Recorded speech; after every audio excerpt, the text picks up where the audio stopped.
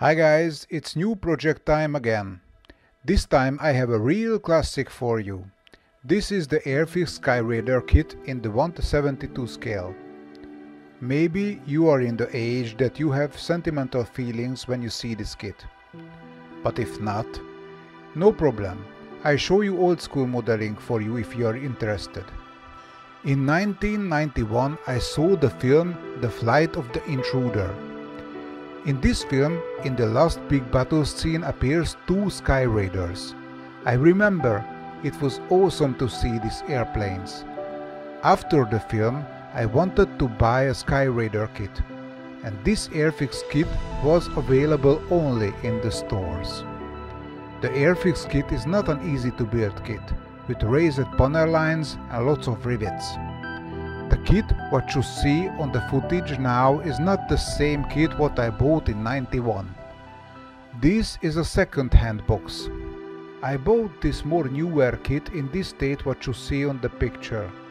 It wears the previous owner's handprint. It has two owners manual, an older and a newer. The sprues are cut and it had the wrong decals, but all the plastic parts are still there. I replaced the decals to the original. I started to thinking about building this model kit when I first heard that there is a new group build on the horizon. That is the AIRFIX group build. So I have a plan, I have the kit, and I have a new project.